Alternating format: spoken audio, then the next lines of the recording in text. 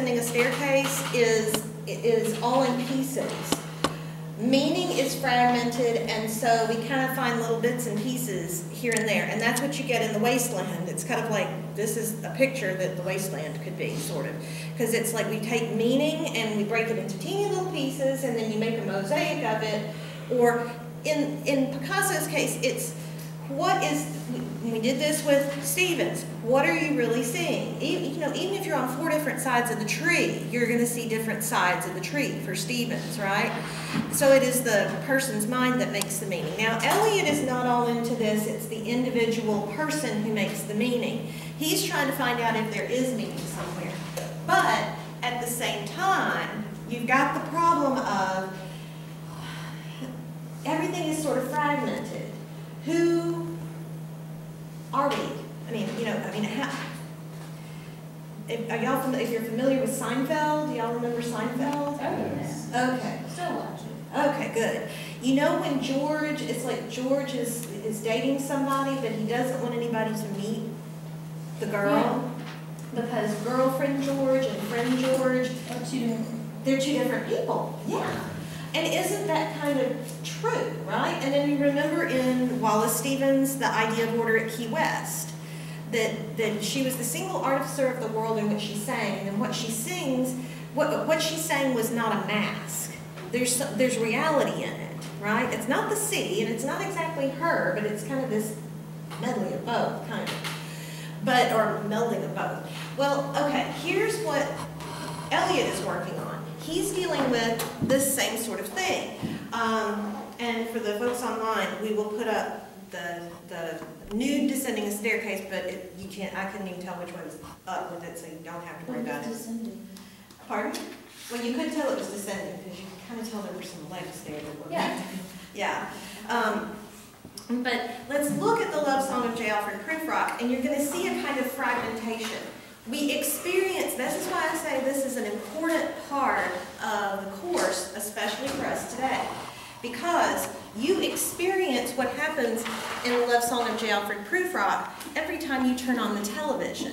We don't, and this is probably why educators complain about this all the time, that you don't get extended segments or extended scenes. You get just a couple of seconds for each scene, and then it shifts, right?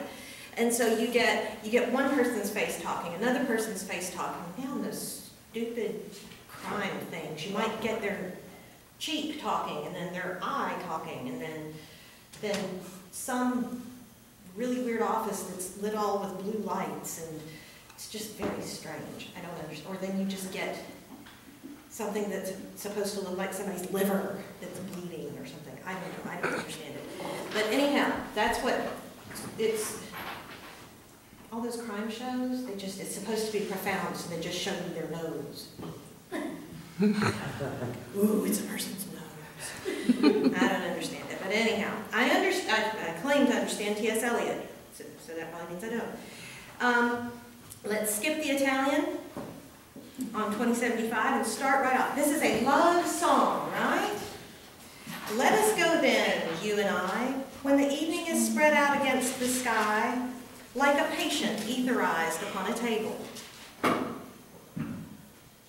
Just stop there. Did you expect that third line, second line?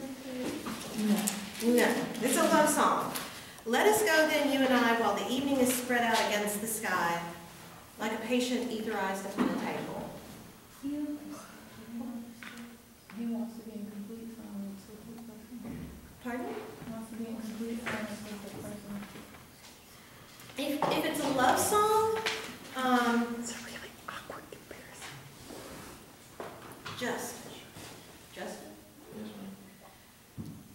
are you married? I'm not. You're not. Okay. You meet a girl, you want to ask her out. Okay, so you're going to say, let's go for a walk. Knock on her door. And you go up and say, let us go then, you and I, while the evening is spread out against the sky, like a patient etherized upon a table. If this is a love poem, which part do you think you should leave out? Probably that part, the last line. The last line about the patient etherized? What? Oh, you go out with him every time.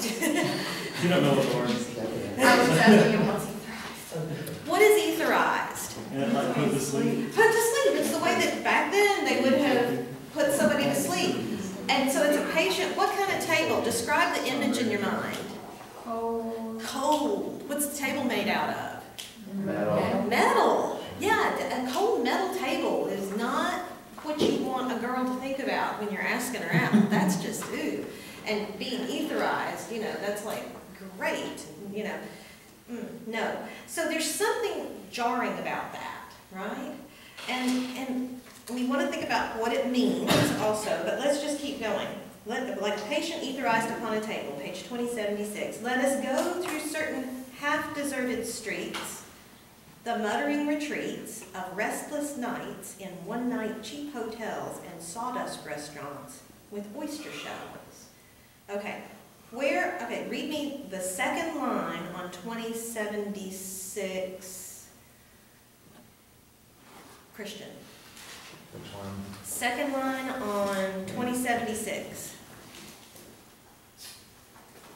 Let us go through certain half-deserted streets. Okay, through certain half-deserted streets. Okay, read me the next line.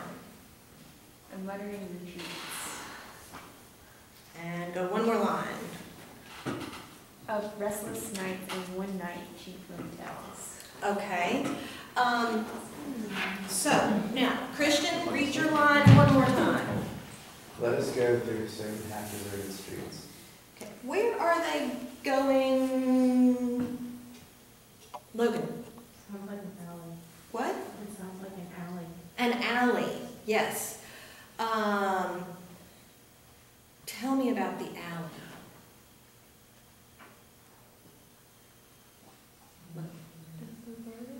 What? It's deserted? Dark. What? Dark. Dark.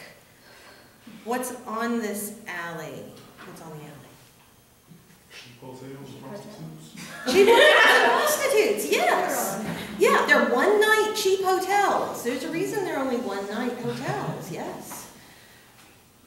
Now, is he propositioning her to go to the one-night cheap hotel? Look at the grammatical structure. No, Why not? he just wants to go for a walk.